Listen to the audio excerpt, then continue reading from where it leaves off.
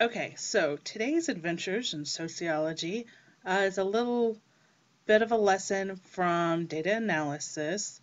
We're going to assume that you've already kind of cleaned up your data set and you've got all your formulas and your values and things, and that you've even created an index and weighted it.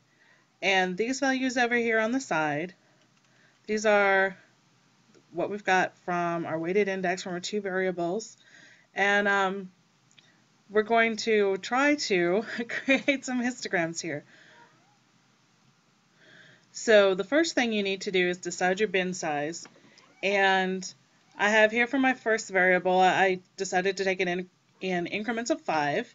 And then on my second one, it only goes from 0 to 5. So I've got, that bin was pretty easy.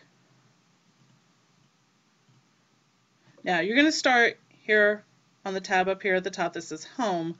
And what you're going to need to do for your data analysis is go over here across this toolbar at the top to where it says Data.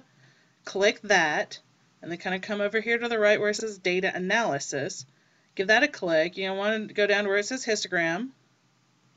Okay. And then here it's going to ask you to input a range.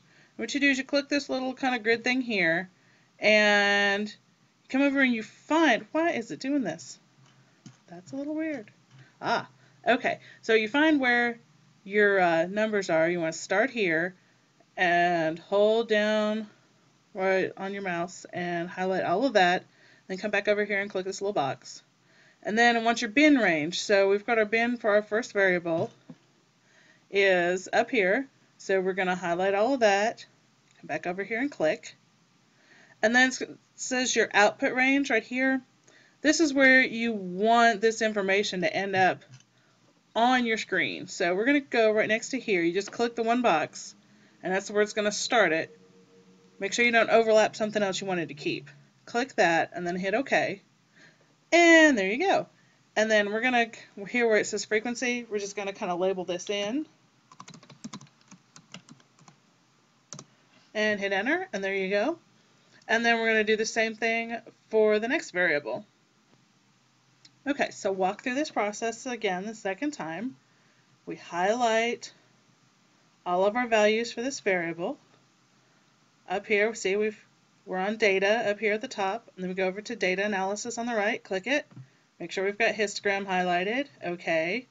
So our input range, we want to now don't just think that you're okay, because see how it's got the little dotted line here?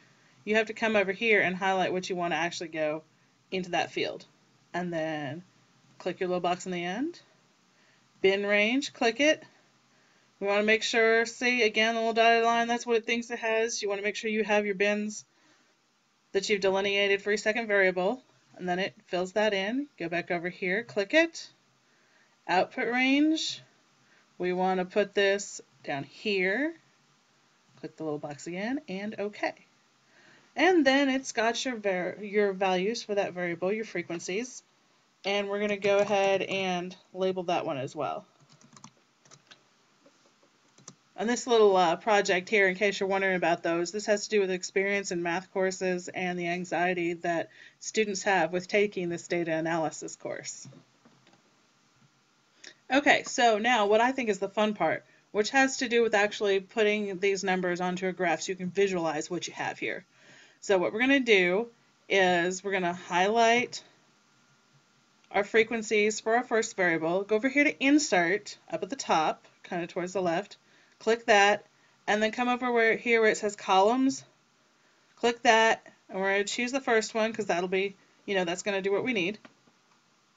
And there you go. It has spit out this graph showing the frequency of our first variable. And, we kind of notice that and think about it all, analytically and stuff. And, well, that might tell us about the frequency of this particular variable, the math experience of students in this class, because that was a survey. But we want to kind of compare it to this other variable so we can see if there's any correlation. So we're going to do this process again. We're going to come over here. We're going to highlight these values, Insert, Column. We're going to click that one because we're going to do the same kind of graph.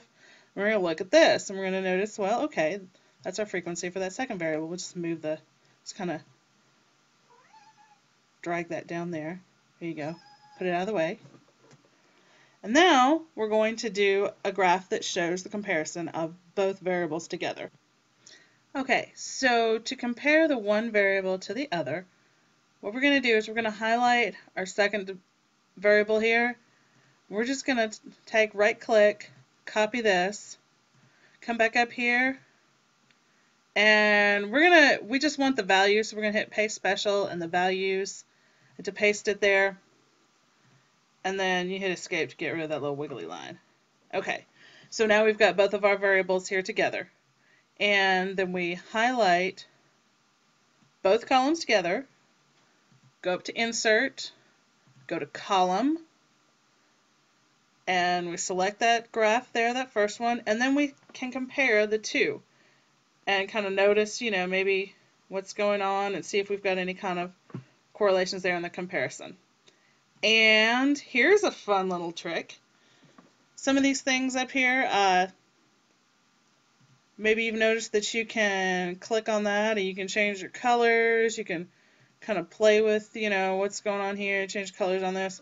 Here's some fun stuff too. Double click one of those bars, go back over here to home. Then you see a little paint bucket. It opens stuff up here. Maybe you want to make something kind of, like different colors. Maybe you want to get decorative. Yeah, you can do that too. And I know there are probably more important things that one could be doing with their time, but this amuses me. So there's your handy extra little tip to make your graphs pretty. And have fun doing that.